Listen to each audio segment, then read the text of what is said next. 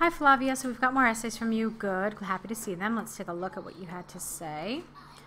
Okay, the first one is about the age difference of parents. Here's what you wrote.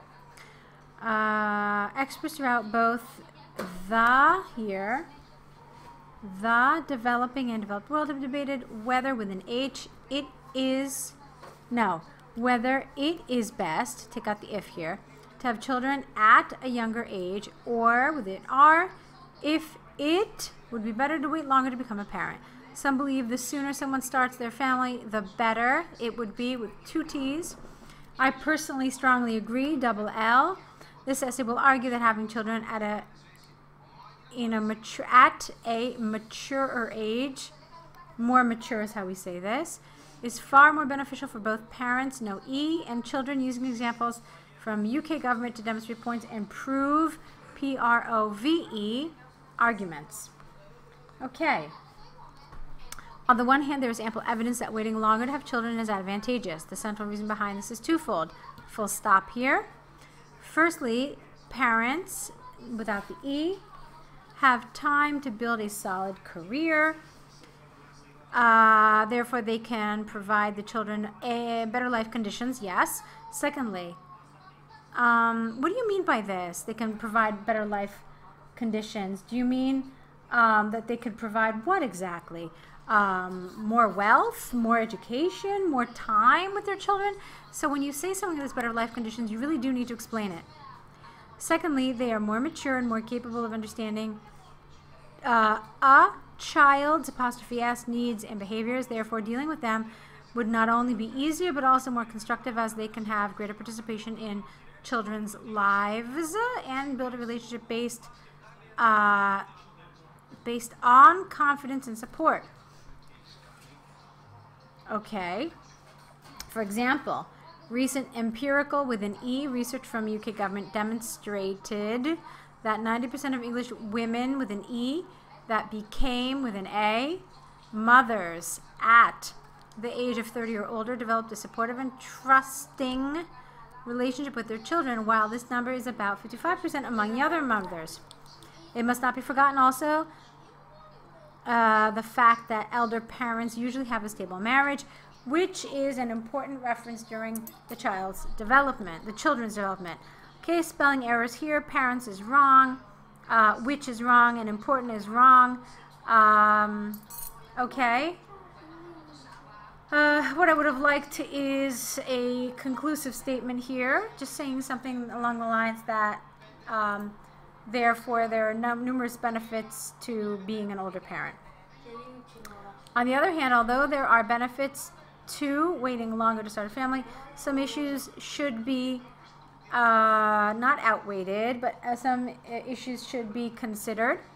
For example, new sentence: it is not rare for elder parents not to have the necessary energy to keep up with their little ones, which can make this job exhausting. Another counterpoint is that due to their age, they might not be able to enjoy their grandchildren when they have one. Okay, well, that's a little short for a full paragraph.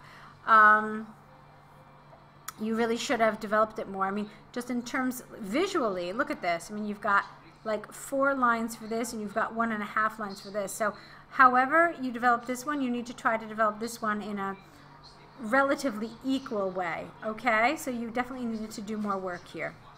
From the arguments and examples given, I firmly believe that the benefits of waiting longer to have children far outweigh, no T, the drawbacks. Therefore, it is greatly recommended for couples to firstly structure their lives and only then start a family due to the benefits this action provides, with an S, for parents, no E, and children. Okay, so fine. What you needed to do, however, Flavia, was reverse the order of these paragraphs. Since this is the one that you side with more, it has to go second. This one has to go first. But again, I said that you really need to develop this more. And also there are spelling errors all over the place, like in every sentence. And so that's really distracting for the reader. Be careful. Please try to be more aware of the spelling and try to correct it, okay?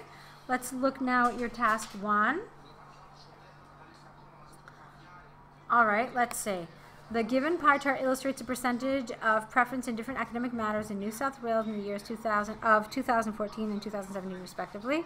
You didn't need respectively. There's no reason. You're not showing any data, so it's no big deal here.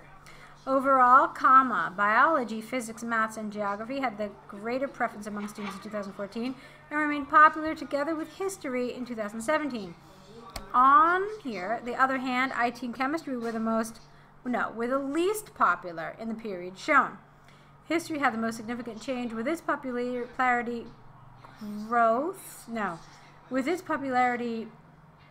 growing from 1.2 to 19.4. Fine. While some popular subjects like math and geography lost some of the students' interest from 2014 to 2017, others, such as biology and history and biology, increased in popularity in the same period. PE, which needs an H, had 8.7 of the pupils' preference in 2014, lost more than 50% of its popularity, with only capital here, with only 3.2% of students taking it as an option. Oh, no. Okay, fine. IT and chemistry were very unpopular back in 2014, with 1.2 and 1% of the preference respectively. But while the preference for IT remained stable, nobody liked chemistry at all in 2014. All right, that's pretty good. I feel, I'm not really 100% positive. I have to kind of look over everything. I do get this feeling that there's some missing information. Let's see, 1, 2, 3, 4, 5, 6, 7. Yeah, you mentioned it all. There's just something happening where I just feel like maybe could have given a little more information. You know what a lot of people do? They think that just because they discuss something in the overview, they don't have to discuss it again. You do have to discuss it again in your detailed paragraph. However, you have to do it with details, okay? So keep that in mind. It looks pretty good. I didn't really super check closely to make sure that you've included everything, but I have a feeling from what I saw here that you did include most of the important data.